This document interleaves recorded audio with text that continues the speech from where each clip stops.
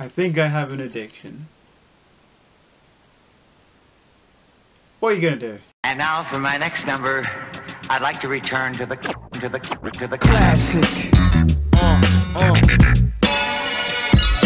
Time. Alright. It really does feel like I've only just done a recent finds video, but this is stuff I've acquired before and after my trip to Orlando. Oh yeah, I hope you guys enjoy the new video intro, by the way. I thought I'd add something new to the channel. So yeah, I hope you guys enjoy that little intro I put in there.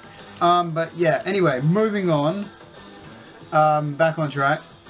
Yeah, so this is a lot of stuff I've acquired before and after my trip to Orlando, as I said. But before that, I want to show what's playing in the background. Showed it in my Orlando haul video. Rare Earth One World.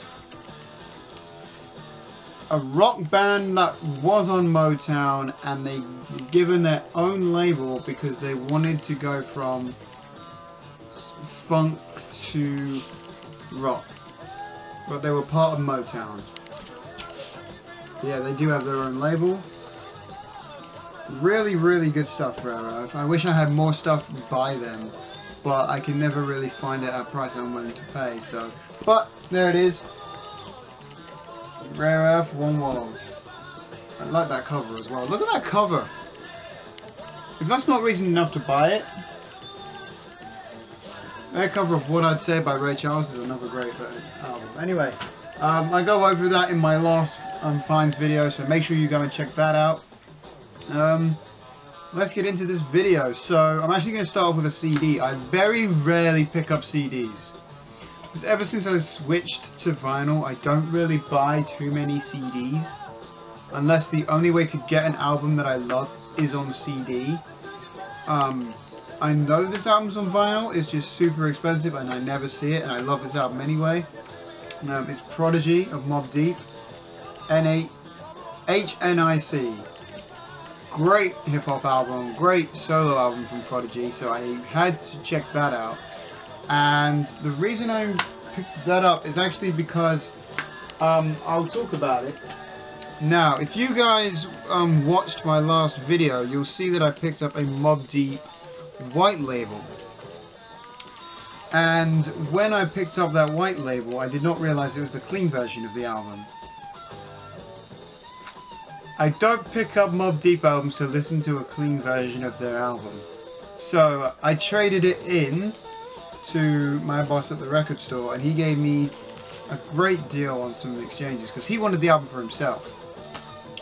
Anyway, so he just gave me a few things out of the store. 3 things here. First thing I got off him was Howlin' Wolf, self-titled album. This is of course a reissue, but it's from originally from 62, I believe. Please correct me if I'm wrong. My first Howlin' Wolf album, and it happens to be one that I love, so brilliant, brilliant stuff there. Like I said, it's a reissue on 180 gram vinyl. And I don't show a lot of labels, but I'll show this one. If you can see that there, brilliant, brilliant stuff. I do like that a little, quite a bit. I'll put these back at the end because I want to try and save some time, as there is a lot to get through. But yeah, I do really like Howlin' Wolf, so was super happy I got that in my exchange. I'll put them over here actually. The next thing I got in my exchange was, if Howlin' Wolf doesn't fall over, yeah. Next thing I got was Back to Front by Lionel Richie. Touring again. Yeah, but there's 2 songs on here that aren't on any of his albums, so I had to grab that. This is from '91 originally, I'm pretty sure. But I think this is a '92 issue. Again, I could be wrong on that. The cover's not brilliant, but it's like me and Nas Nomad always say, you just can't play that cover. But yeah, Lionel Richie Back to Front was another one I got in my exchange. And the third album I got in my exchange for the clean Mobb Deep album, because I've got a rule where if you listen to Mobb Deep, a clean version of Mobb Deep albums, you must be insane. I'm sorry, but Mobb Deep didn't make their music to have it clean, to make it clean. So for me, it's kind of a rule. So technically, I still don't have any Mobb Deep on vinyl now, but I got 3 really good albums in exchange, so I'm not really complaining too much. Because the other one I got was Bad Girls by Donna Summer. German pressing of this on Casablanca, and I did not realise, but it is a double LP gatefold there. Nice gatefold. You can't even see me anymore. There you go. Nice gatefold.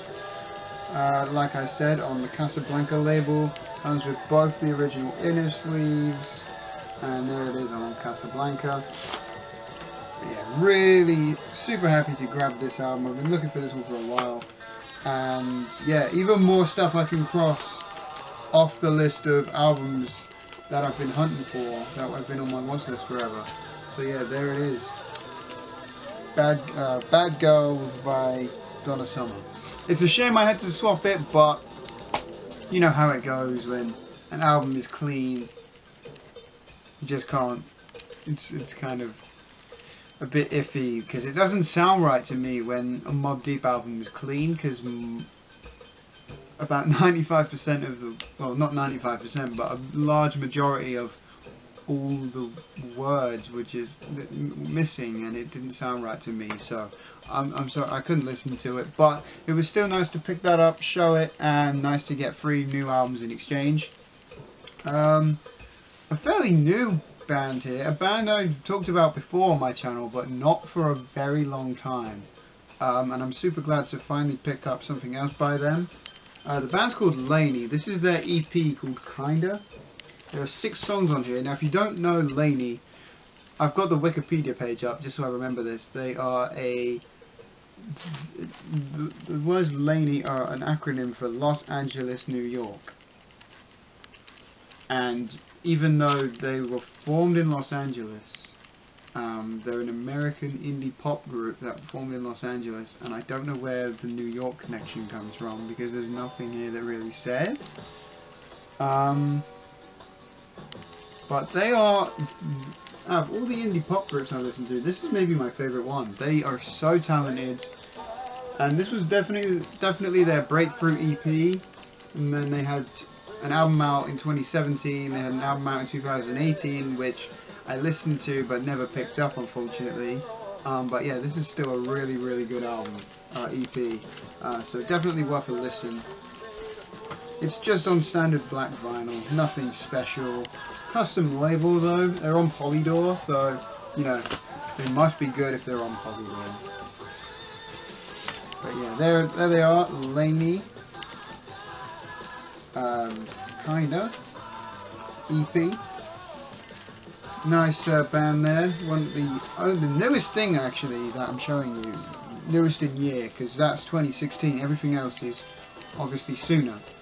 I don't know how much soul and hip hop I have. I don't know. I don't have that much, to be honest. But something you guys have already seen on the channel, because I did a video on this before I went to Orlando. It was my best albums of 1983, which ironically, an album that was in my last video would have been in that video if I had waited a bit longer. But I was impatient and I messed up there. But it is, of course, Synchronicity by The Police. This album I was waiting on for a long time to get a nice copy of. Finally found one, and I'm still missing one of The Police's albums, but this may be my second favourite in their discography.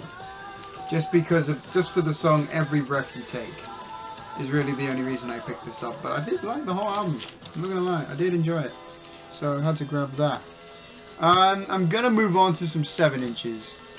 I normally show them first, but I wanted to wait because I wanted to get the newer stuff and my exchanges and an album we've already seen out of the way first.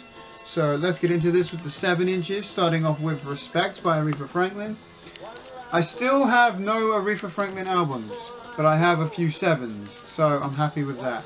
And it's these 4 that I really stopped buying 7s when I was in the States, because I've run out of room to put my 7s anywhere. So they're just out in the open. But the next one I have is Rock the Casbah by The Clash. My favourite Clash song is either this or the Law, or I Fought the Law, but I do like this one quite a bit, with Long Time Jerk on the flip side. Love that song. That song actually introduced me to the Clash. Once I heard Rock the Cash Bar, I fell in love. Here's a bit of a novelty one. Actually, I'll save the novelty one for last. Here's a reggae 7-inch. Again, I don't pick them up too often, and I'm sure Steve Carlson just talked about these guys, the producers of this track, in a recent video he did, where he was talking about Grace Jones, the producers of Sly and Robbie. But this is Wailin' Soul with Sugar Plum Plum, backed with a dub mix. But it says here, to Dennis from Angela, so I'm guessing it was a gift to someone at some point on the Taxi label, which I'm sure is a reissue label, but this is a super nice song. I love Wailin' Soul, one of my favourite reggae groups, so nice to grab that. Here's the novelty. I'm sure I was talking to Tim about this when we had our meet up in Orlando, but it is The Simpsons, Deep Deep Trouble. It has a dance mix and the LP mix on the flip side, but if you look closely, if you can see that, produced by DJ Jazzy Jeff. He did a couple of songs for The Simpsons where Bart is actually rapping, and I think he produced them both. I have one on 12 and now I have the other one on 7. They're just a bit novelty because I used to be a huge Simpsons fan back when I was younger. Not so much now because it gets a bit repetitive for me, but I used to love it when they would do these types of, when they would break out into a musical number, and this was one of the favourite ones that I had, so it was nice to find that on the 7-inch. There it is. Put that there. Now onto the 12 inches. Again, there's a few here that I'm going to get through, as you can see, a few 7s. So let's get into this, starting off with one of my favourite songs by Wu-Tang Clan, and my first, I think, Wu-Tang Clan song on 12-inch, that's I Can't Go to Sleep, of course with the infamous sample of Walk On By Isaac Hayes, and it's obviously backed with Careful, Click Click. There's so many different mixes on here, obviously an explicit version, but I don't get why they put the live instrumental on the flip side as well. I don't really understand that, why they did that, but yeah, this is a promo copy of this, so nice to have that, because any Wu-Tang Clan is incredible. There it is, custom label, nice to own that, super nice to own that. Next up, Naughty by Nature. The song is Craziest. Again, a few different mixes, but I do love Naughty by Nature. Again, one of my favourite hip-hop groups, so nice to grab another 12-inch from them. Billy Griffin, Hold Me Tighter in the Rain. Beautiful song. One of my favourite songs of all time, I would say, when it comes to the soul scene.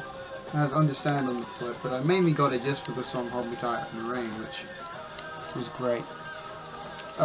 Teardrops, Womack and Womack, another classic song, and it also has Conscious of My Conscience on the flip side with it as well. Beautiful song there on 4th and Broadway. Do like that song quite a bit. Fame 90 by David Bowie I picked up. Has the house mix, the hip hop mix, and the gas mix. It's a shame it doesn't have the original mix, but this is one of my favourite David Bowie songs, so I'm going to pick up a 12-inch of it anyways, despite what mixes are on there. The Riddle by Nick Kershaw, 80s classic song there, so of course I'm going to grab that and add that to the collection. The Damned, Alone Again, or on 12-inch. Not a huge fan of the Damned, but I do have Phantasmagoria on the album Phantasmagoria, and I do really like their first album, so this is obviously from the Anything album, I believe, but I mean, oh well, it's right there anyway, so I don't know why I said I think, but there it is.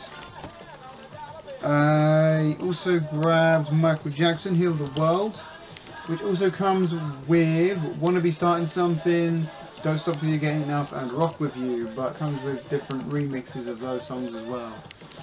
But yeah, it's not bad, not bad. Nice to own those songs on a 7. I thought this was a gatefold for a sec, but it turns out that it's not. Also comes with a poster. And you know me, anything with a poster, there we go. And I don't have a lot of Michael Jackson on 12 inch. I've only got albums really, and a lot of 7s. So it's nice to find any Michael Jackson 12 inches. And Absolute Beginners by David Bowie is the last 12 inch single I'm going to show you. This is obviously from the soundtrack, the movie. Excuse me. Absolute Beginners. But yeah, there it is.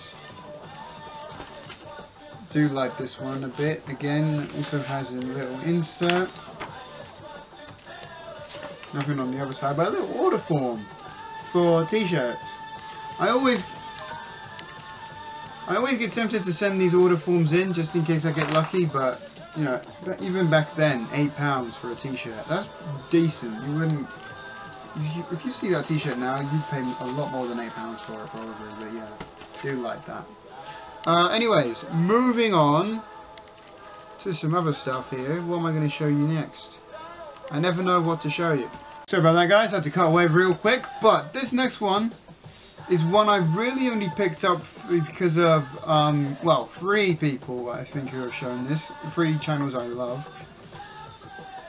Jeff Kempin and Hannah of the Unhot Introvert have both showed this, but the reason I really picked it up was for Nez Nomad. His description of this album made me interested and made me want to pick it up, and that album is True Color, Split Enz, True Colors.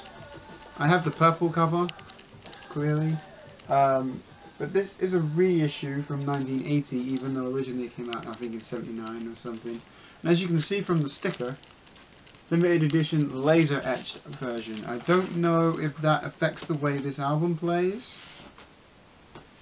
but I don't know how well you're going to be able to see this. But if you can see that in the light, and there is an etching on there, and it's on both sides as well, which is really nice. So I haven't listened to this yet, so I haven't seen how well it plays.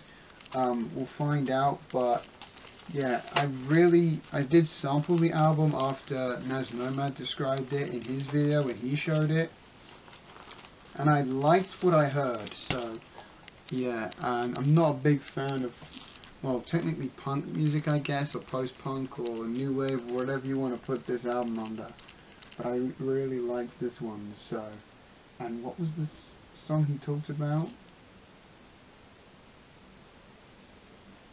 I don't remember what song he was talking about in the video, but yeah, good stuff there. So can't wait to give that one a listen. Sorry about my phone going off there. I'm going to save this. What am I saving until last? I don't know.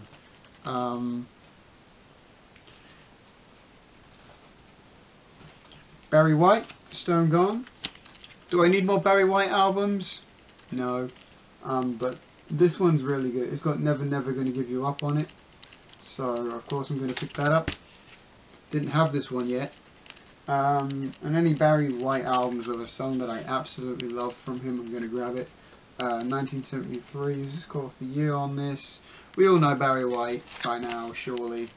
So, but yeah, there's that one. Something I wouldn't normally pick up here is Crosby, Stills and Nash, but I was sampling a song off of this and I really enjoyed what I heard, so I grabbed it and I enjoyed the entire album. Really did. Again, not something I'd normally pick up. It is a reissue of this album, but an early reissue, I'm pretty sure, because it doesn't come with oh, I don't know, but there's the insert. Nice to have that. And I can tell you it's a reissue because, well, because of that. I'm pretty sure I had the Plum label originally, correct me if I'm wrong, but nice to see that. Originally from 1969, so I'm pretty sure it would have had the Plum label at that time. I'm pretty sure this is a mid-70s reissue, Around about that sort of time, but again, one I really enjoyed. I wouldn't normally pick up this type of music, because I normally pigeonhole a lot of this type of music, but I grabbed it, and yeah, there it is. So yeah, nice to own that. What do I have next to show you is the Maroon Dogs. You guys may not know what the hell this is. But it is a band that are local to me from back in the 80s. And the good thing about this, I do own their other album on vinyl, but I prefer this album after listening to it. Which is good because this one's actually signed by the band as well. All 3 members. Best way I can they're very Beach Boys-esque. But they also have, some of their songs, they also have a very 50s rock and roll tint to them. They're pretty unique, I would say. I've mainly picked them up just because they're local on the Ducks label there. But again, just because they're local, I picked them up. But I really did enjoy the music that this one had to offer. So yeah, there it is. Maroon Dogs. The album is called Be Seeing You. So you can kind of see what they did with the cover there. Pretty clever, I'll admit. Pretty clever. But yeah, there it is. Maroon Dogs. Check them out if you're not familiar. I'm sure their stuff's on YouTube somewhere for you to sample. But yeah, make sure you check out. Definitely try and check out this album. This is the one I prefer of the 2 albums they put out in the 80s. But yeah, there it is. Maroon Dogs. Be Seeing You. I'm going to save this one till last and show off this one. Howard Jones, Dream Into Action. 80s classic here. This is 1985 originally. Pretty sure this is a 1986 reissue of this. I picked this up for one song. That song is Things Can Only Get Better.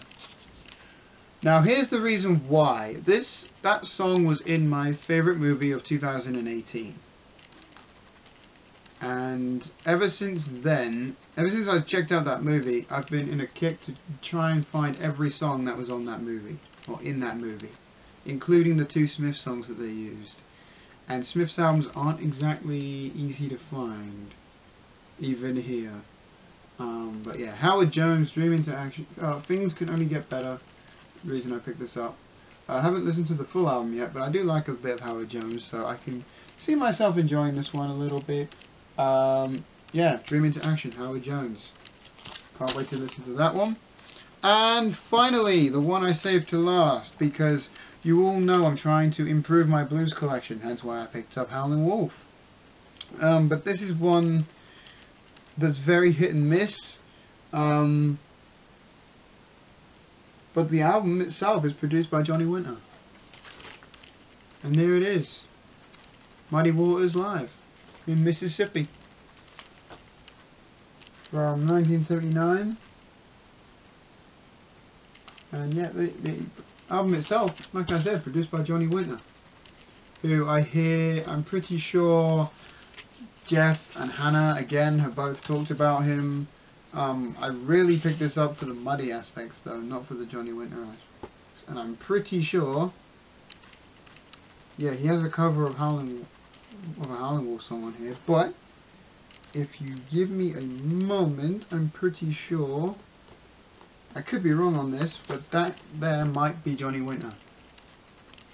I might be wrong on that. I'm not sure what he looks like yet, 100%, but I'm almost certain that's him on the Blue Sky label. Don't worry, I was touching the dead wax, not the actual grooves of the record. For those who are going to write comments saying that I was touching the grooves, don't worry, I was touching the dead wax. But yeah, there it is, Mississippi Live, or Muddy Mississippi Waters Live. But it's a great album. I do like Muddy Waters stuff, so can't wait to give this one a listen as well. Nice addition to the blues collection. Woo! We're done finally. yeah, the reason that Rare Earth isn't playing no more is because we actually got to the end of the record and I didn't bother flipping it over. So, but once again, thank you guys so much for tuning back into the channel. If you're new here, please subscribe. I'm sorry about the beard. I know it's a shame. Looks terrible, I know, but we'll move past that. And I hope to see you guys again very soon. Peace.